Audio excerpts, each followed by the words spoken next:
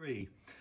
Welcome to Take 5, your 5-minute inspirational message from Solid Rock, Drogheda.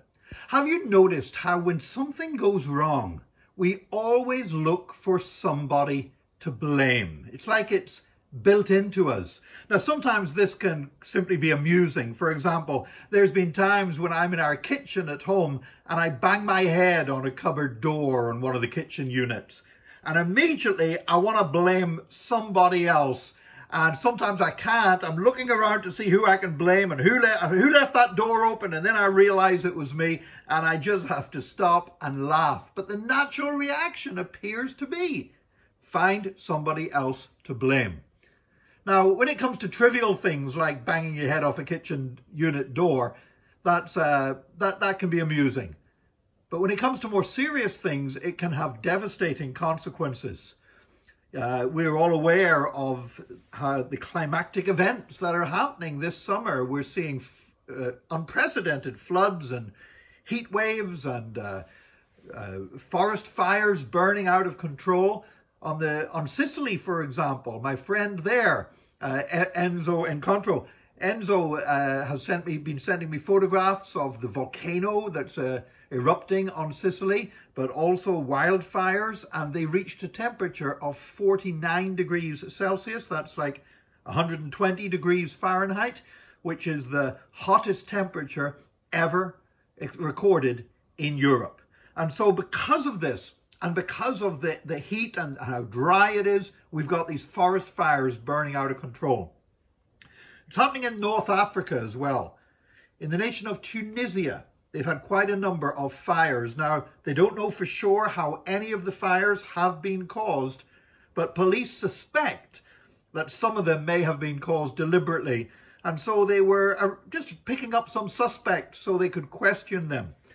And there was one man in one region of Tunisia that when the people in a village that had been destroyed by the fire heard that the police had arrested somebody, they went to the police station and they basically stormed the police station, dragged this man out and murdered him in revenge for their village being destroyed by fire. It later transpired that this man was totally innocent. In fact, he had come to their village to try to help as a volunteer firefighter to put out the flames. And the reward that he got for trying to help them was they killed him. That's the tragic thing that happens when we feel like we've got to find somebody to blame for things that have happened. But you know, sometimes things happen in our lives and we never know who's to blame. Sometimes there isn't really anyone to blame. It's just bad things happen sometimes in our lives.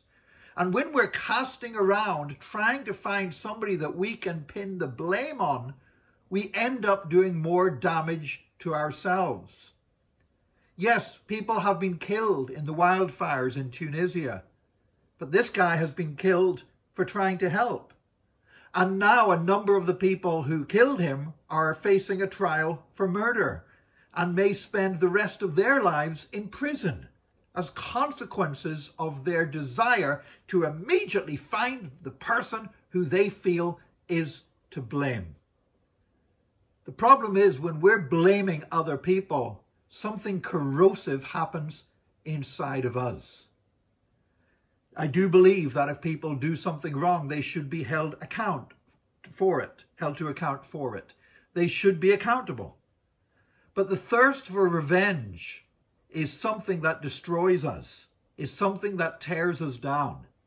I grew up in Northern Ireland during the 60s and early 70s, and I saw for myself how the thirst for revenge meant some people never moved on from the hurts that had been perpetrated on them by other people. And as somebody once said, if we keep practicing an eye for an eye, then the whole world ends up being blind. Sooner or later, we've got to deal with the hurt that we feel. And instead of just trying to blame somebody else for it, we've got to overcome it by the power of Jesus Christ. I know no other power that can help us to overcome the hurts of the past. I don't know what's gone on in your life, but I do know this, that if you've got hurts, and you may know who's to blame for those hurts, or you may still be looking for who is to blame, but more important than that is to receive healing power from Jesus Christ to heal the hurts that we feel inside. That may not help bring the person to justice who caused the hurt, but it will enable us to move on and have a better future and not be controlled by the hurts of our pasts. I pray that God will help us to do this today, and please join us again next time for another Take 5, your 5-minute inspirational message from Solid Rock Drogheda.